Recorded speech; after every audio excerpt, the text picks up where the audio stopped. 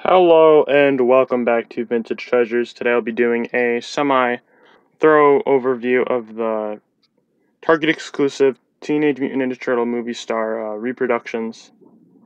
These things are a pain to get in the pre-orders. Everyone was ordering them rapidly. Now I know there's a lot of complaints about them. Obviously some money cuts and stuff like that. Accessories in and of themselves are just recasted from the 88 accessory board. I don't care too much. They can only hold 2 accessories at a time, so I don't see the big thing about that. You can just hold the nunchucks, or hold the sword, or hold the bow, or hold the sai. But there's errors like this with the Raphael's eyes. They're a little wonky. But then there's like bigger problems, and I don't know. I haven't seen any bigger problems. I don't know. If I see any, I'll show you. All jokes aside, this is such a big disappointment. This has to be the biggest drawback for this set. And honestly, this thing made me not want to review this toy as a whole. That and just me being lazy, but mostly that. Let's just say that. It's a lazy recast of the 88 Playmates regular Splinter from the cartoon line, and this is the original.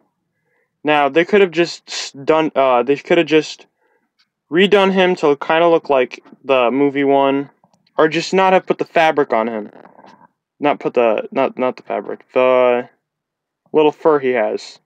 But no, they completely made his belt a different color and design. His accessories are all different, which I expected. The whole set is. This is so disappointing. But there's something that I was looking forward to in this set, and that, of course, being Super Shredder. This thing is as accurate as I've ever seen a reproduction Ninja Turtle. And in the movie line, this is a breath of relief. The accessories are almost the same color. They're a little darker in the repo. They're made of the same material. The eyes are still very, very, very well painted. Let me just show you that. This camera doesn't like focusing. So you can see the pupils in that one. You can see the pupils in that one. They're actually, on this particular figure, a little bit better on the repo. Accessories are the same. They didn't recast the cartoon Turtles Shredder, which I'm happy about. This was a whole reason to buy the set. I could buy the whole set and just be happy with this, and I'd be fine with that. There's 2 more things I want to talk about, though, and we'll start with this. Another loss that was quite possibly even worse than this abomination of a Splinter is the lack of 2 very important characters to the second 1992 movie, being Toko and Razar. They're completely missing from the set. It's very disappointing. I love these figures. I know they would have casted the accessories. The accessories would have been probably from, I don't know. I think that was a problem. Accessories. And the mold of the figures themselves. They'd rather just pop out some random characters and not have the set be $60.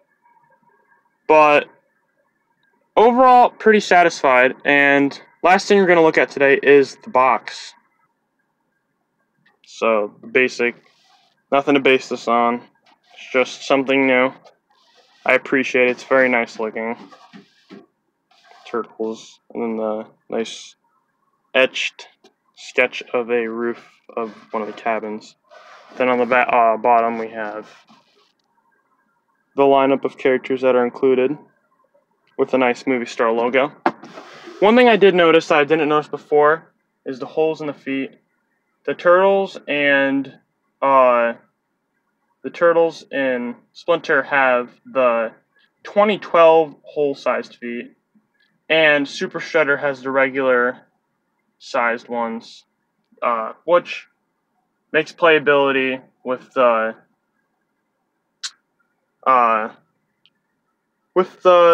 old classic toys quite impossible. If you enjoyed today's video, please consider subscribing, liking the video, comment what I should do next, and I hope to see you very soon. Alright, goodbye.